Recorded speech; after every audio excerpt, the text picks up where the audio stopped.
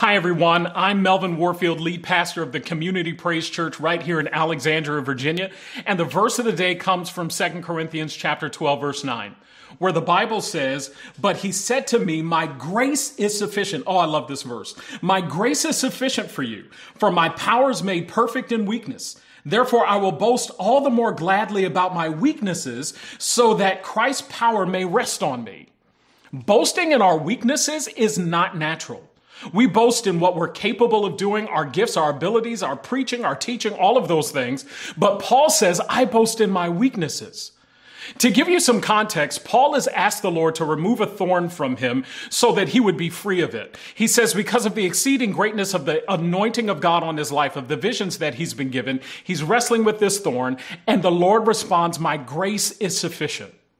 All of us deal with thorns. They make us feel weak, frustrated, whether it's gossip, financial strain, disease, discord in our relationships. And we're dealing with all this craziness, and it makes us feel depleted and broken down. And Paul says instead of complaining, we ought to celebrate. Celebrate because there's purpose in our thorns. Number one, thorns are the evidence of the anointing of God on your life. Those thorns are evidence that God has gifted you, and with those gifts, he's also allowed something to keep you humble so that you know those gifts are of God and nothing great is happening just because of you. And then number two, thank you, Jesus. This is the amazing part. Number two, those thorns are a platform for God to show his grace. The exceeding riches of his grace are on display through our thorns. Paul said it's through those weak areas that God shows his strength. Through my weakness, I'm strong.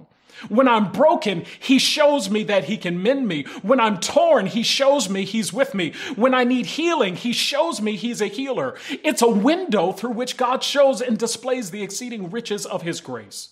And no thorn, no problem, no issue that you encounter will ever exhaust the rich grace of God. So I want you to embrace it today. Don't complain. Realize that you're anointed and God is using your life to show the world his greatness. I don't know what you're dealing with, don't know what you're going through, but his grace is sufficient for you. Praying God's best for you today. Have a good one.